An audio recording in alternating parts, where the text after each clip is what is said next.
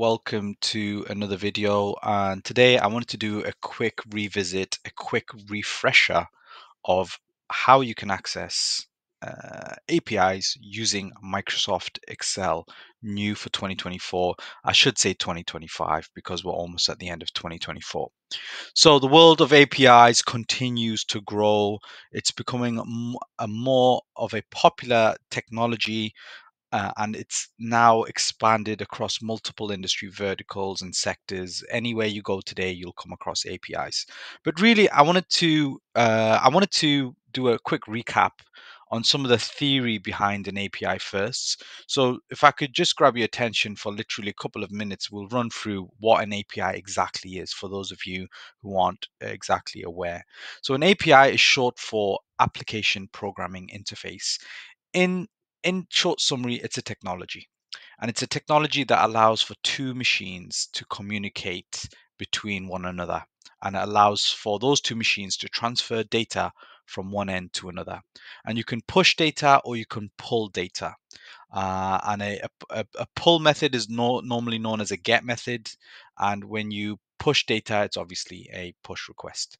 So there's essentially two main ways to transfer data, and both of them are via this application programming interface, which is what we commonly call an API today. Now, APIs, there are many different types of frameworks when it comes to APIs. The most common one that exists today is a REST framework or REST API, but you will come across some older ones as well, like SOAP, which is still exists but largely being phased out for REST. But a more newer kid on the block is the GraphQL or GraphQL API, which is now a newer technology, and that was developed by Facebook or Meta, and that's now being made public, open source now for anyone to use. But REST API is the most common type of API framework out there. And APIs exist in the both the public and private domain. So you'll come across public APIs, which we'll cover today. You can get APIs from weather channels, you can get APIs from stock exchanges, you can get APIs from even banks, but some of them are also private as well. So there are a lot of companies out there and businesses that will offer their data, but only via a private API, and many of them are subscription only. Now, both public and private APIs can be accessed using common technology, but many of them or some of them do have keys or require authentication keys, which we will cover in a future video. API keys are increasingly quite common now. And you also have some which require tokens as well, known as bear tokens. So we'll cover them in a future video. But today we'll look at a public API. And APIs generally, when you query an API, the data you return is not essentially a text. It's not always a text format. Usually it comes back in the format of JSON data or XML data. And we'll look at an JSON example today. But just keep that in the back of your mind. A lot of the data that comes back from an API is in one of those two formats usually, and you need to be skilled at handling JSON or XML to then translate and transfer that into a more user-friendly format like a CSV file or a spreadsheet. And then lastly, I want to mention that up until last few years, if you wanted to get data from an API, you had to learn how to code in a language like Python or Java or C. But today you can actually do it in Excel, and we'll use PowerQuery to do that. So I just want to really recap what an API is and just go over some basics and fundamentals. But right now, I want to get straight into a public API, which I want to show you right now. So the one I have in question, the one I have in mind is the random user API. So there was one I did in a previous video, and I'm not sure if that exists anymore. But this one is definitely a more richer API, and I want to cover exactly what this is, right? So a random user generator the random user API right here allows you to generate a random user profile. Exactly as the name suggests, it allows you to generate a random user. Now, why would you do that? So here you can see I've got, for instance, a random user called Hunter Terry. I've got this person's email address. I've got their birthday or the date of birth. I've got their address. I've got their telephone number, and I've even got like their password. None of this is real. All this is fictional. But you can see that it's a random user, and I can use this random user to test a software application, a mobile app or a web app or a database. I can take random data and populate my database with some random people. And that in essence will allow me to do more testing. And every time I refresh this page, you'll get a new random user. So here you can see Sarah Alvarez, Benjamin Butler, Diane Sullivan, so on and so forth. So what I want to do is I want each one of these data points in a spreadsheet. Okay. Now the simplest way to do it is just a copy paste, but there's a way to access this data via an API. And this is what is known as a random API. Now, to access the API, you just go to the documentation, and then the documentation kind of gives you all the information you need to access the API. But really, what you really need to start off with is this URL. Okay, so this URL, https randomuser.me/API/ is the endpoint for the API itself. And most people don't realize this, but the easiest way to access an API is actually in your browser. So if I input this API URL endpoint and then hit enter, believe it or not, you actually return some data from the API. So here's a random user. You can see it's a female person. You can see obviously Mrs. Kea Gatti is a surname. Again, hit enter and refresh. Again, Sarah Lamb. So you can see we've actually got some data from the URL itself. And this is generating data from the API. If I click on this option here, pretty print, it then just formats it so you can clearly see in a more easier format who this person is. I've got Sarah Lamb. So basically, I want this data, but I want it in a spreadsheet. So now we're going to jump to Excel.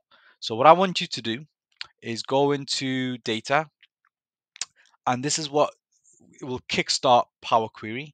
You go to get data from other sources and then from web. You need to click this option here. And then once we're in this option, it'll open up a pop-up, and this is where I ask you for, your basic URL, your URL endpoint. And remember, random user.me/API/ is what we want. Click OK, and that will then trigger the wizard. Essentially, this is what I'm just going to refresh this. This is what we use to build our query, our API query. And here you can see we've got two options. We've got results and info. And you can see you've got applied steps and the query name. So what we're going to do is we're going to drill down into this API result, and you're going to see multiple steps take shape on the right hand side. But what we need to do is format the data before we load it into a spreadsheet. So firstly, we're going to click on list, then we're going to click on record. And now you can see you've got data points for this user. You can see gender, name, location. But obviously some of these are still shown record because these data points are sat within a nested data set. So to get name, you need to drill down one more layer or one more level. But before we do that, we're just going to take exactly what we have here and put that into a table. So now we've got the values on our left, the values on our right, and the field name values on our left.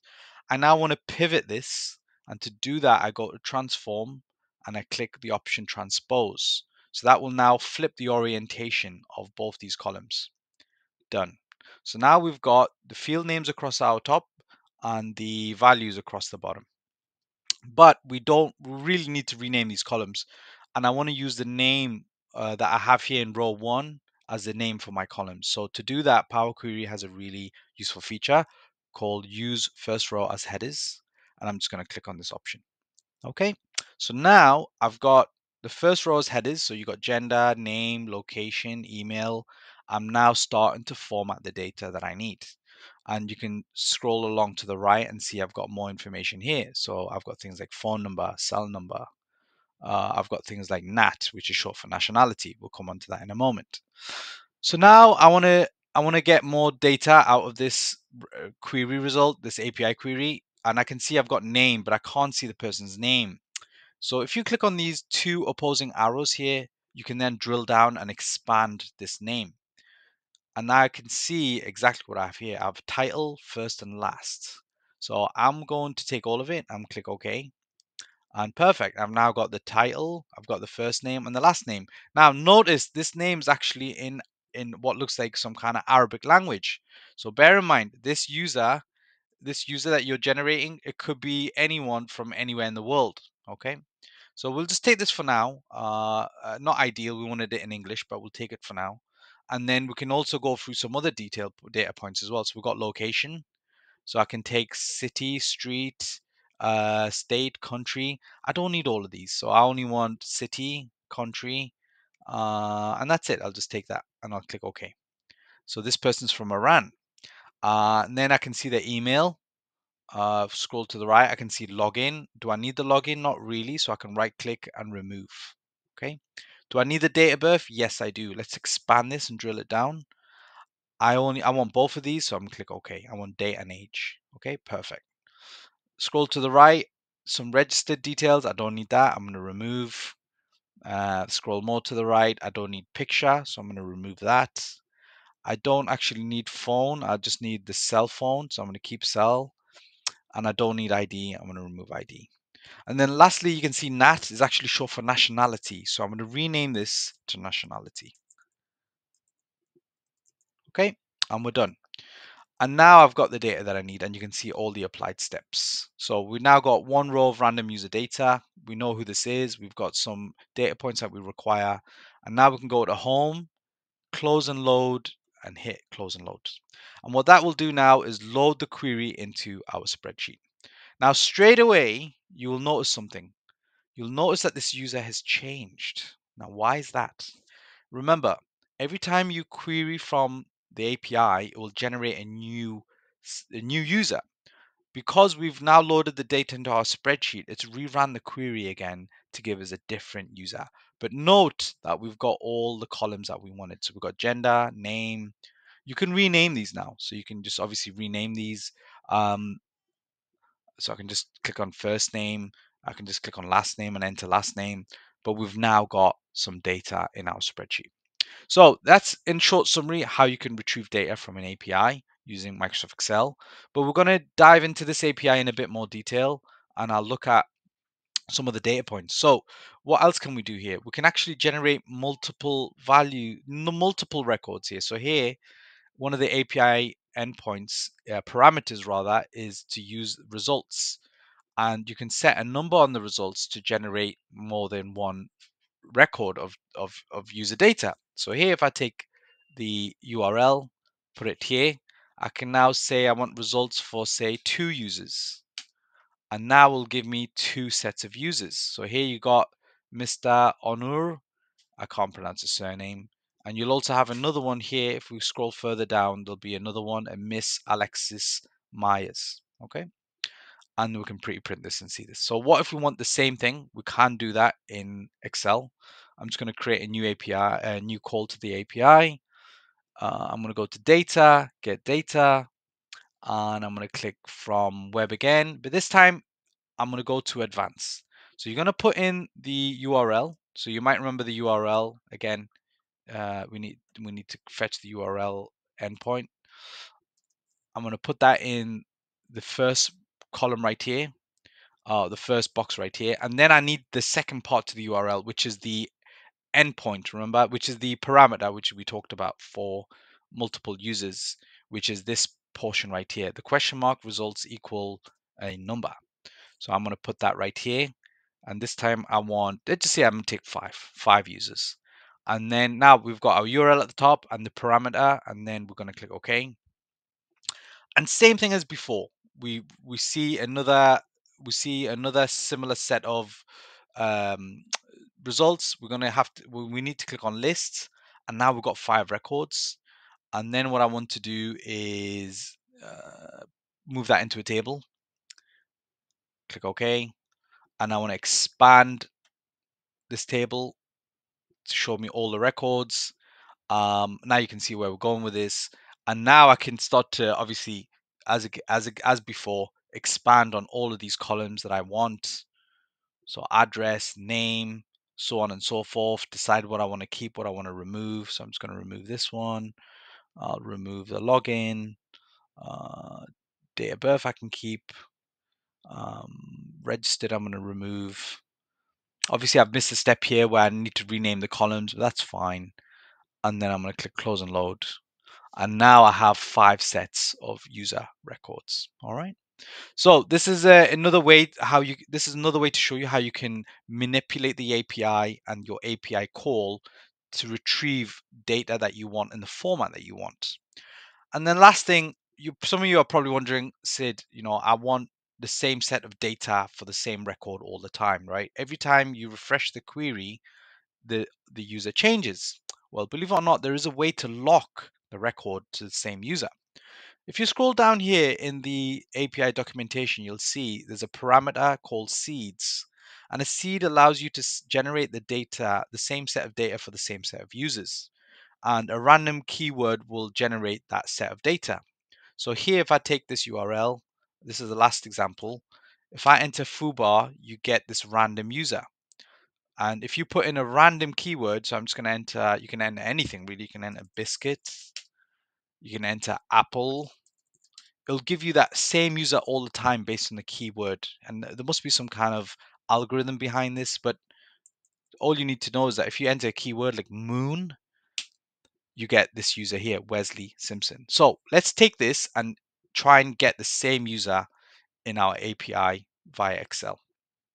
So what we're going to do, once again, data from web, shortcut right here, advanced. I'm going to put in the base URL at the top, and the keyword is moon. So question mark seed equals moon. Click OK. Again, similar kind of screen as before. We're going to click on list, click on record, move that into a table. I'm moving a bit fast here.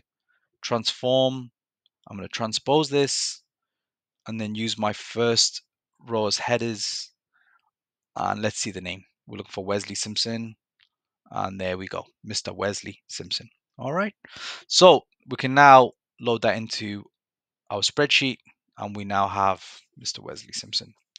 So guys, I hope you've enjoyed this video. I just wanted to get back into the exploration of APIs using Microsoft Excel. There's so much out there. I mean, this is one API of many.